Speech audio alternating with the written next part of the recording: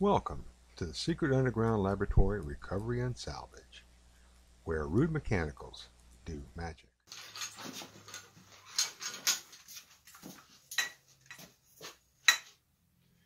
Hello, I'm Bronze Age, Director of the Secret Underground Laboratory Recovery and Salvage.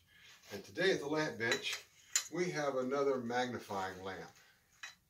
Now the problems here, at least two of them are fairly obvious.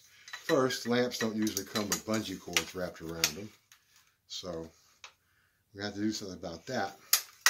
But the second, and a little more serious, is this push button here. It's lost all its push, and that could be a big problem. First, a short sermon about fluorescent lights in general.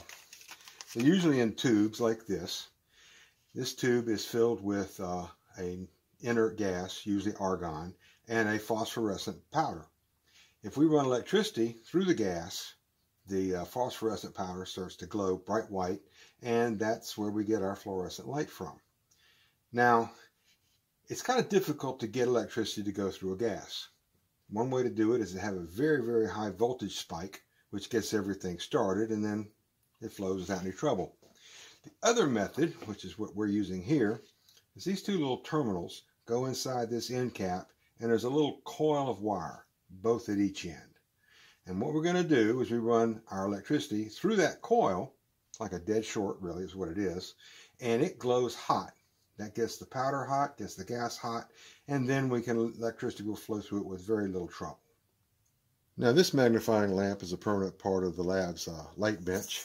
This little button right here turns it on and off. When I turn this over, I press the button down, and we can see this glow right here. That's those two little coils at each end of it getting very, very hot. And when I release the button, the light comes on. And when I push the button again, the light goes off. Now, an amp like this is very awkward to work on. So I've made a special jig to hold it in place.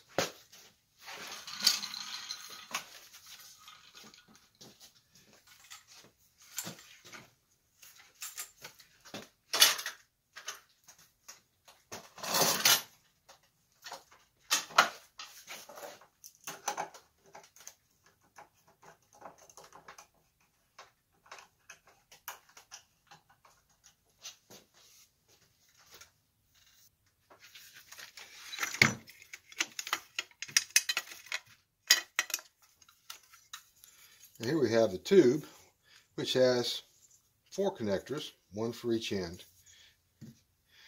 And this connector here, the way it's made is perfectly square. It can be turned any direction because it doesn't matter. Now let's see what's inside here.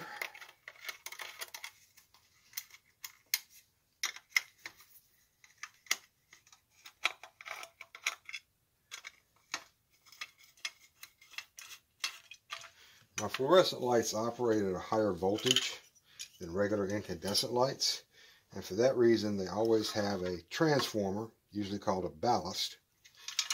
And here we have our switch, which has fallen apart. That's no big surprise right there. So, if we can't get a switch, and this is actually 2 switches in one, why not just get 2 switches? Now this kind of work is when a magnifying lamp actually does come in quite handy.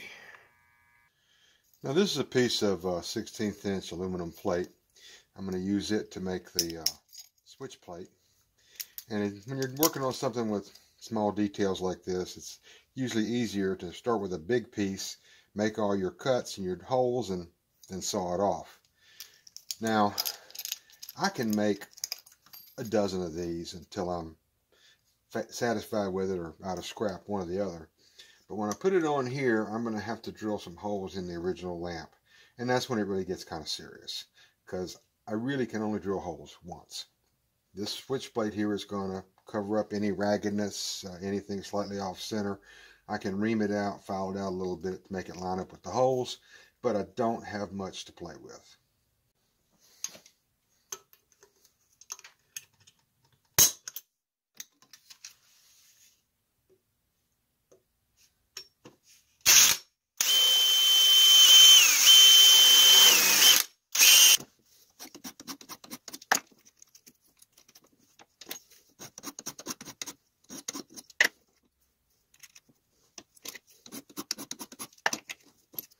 Now we come to the fun part. This is what's left of the switch. We've got the red wires and the black wires, and these two switches are going to take the place of what used to be on the inside of this thing.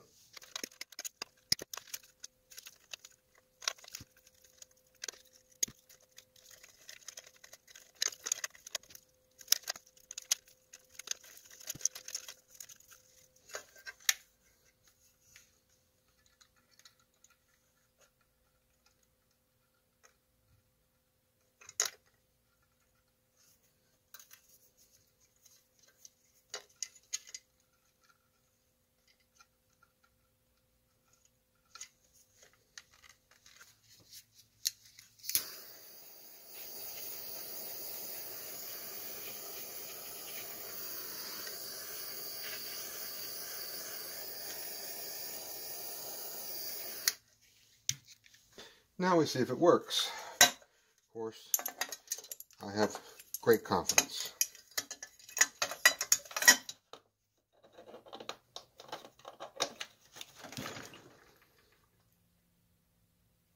There we are.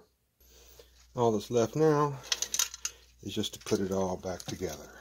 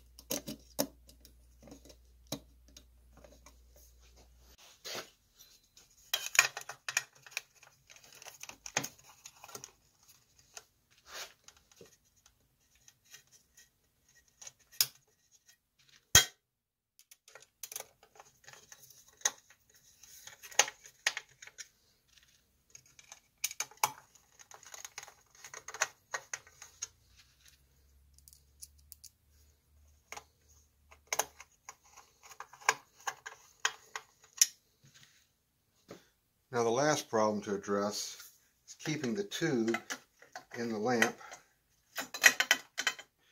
And I have a piece of clock spring from an old mantel clock. When it broke, it came apart with so much force that it knocked the clock cabinet into pieces. But I used it to make some little spring clips that will go on here and hold it in place.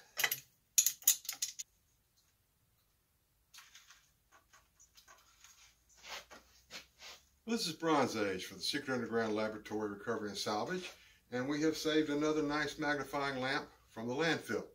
I appreciate you watching this video all the way to the end. I would really appreciate it if you would like and subscribe. Please comment, questions, I answer everything. And again, thank you for watching.